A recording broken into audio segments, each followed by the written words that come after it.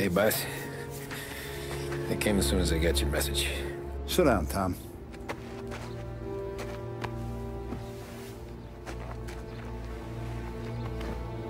We have a mole, Tom.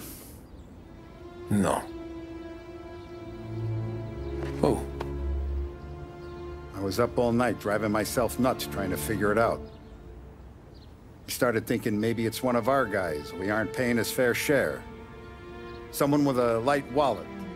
Maybe looking to Morello for a new suit. Frank wasn't around, so I went to the safe to get the account books. To see who's getting cents on the dollar he's earned. What do you know? The books are gone, Tom. Frank. More than 50 years I've known him. Everything I have, I got with Frank.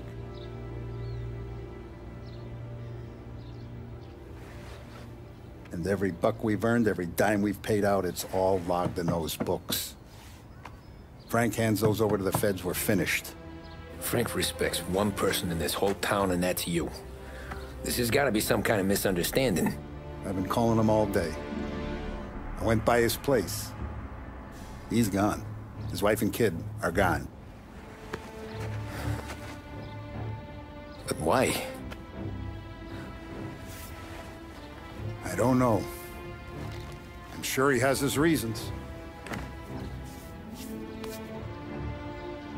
Maybe he's still smarting over the dog. The one you tried to drown? Yeah. Same one I shot after he wouldn't let me sink her. I was a stupid kid, Tommy. But grudge or no grudge, we gotta get those books back. Shake down all our stories. See who knows what. When you catch up to Frank, you get those books. And if he doesn't have them on him, you make him tell you where to find them. After that,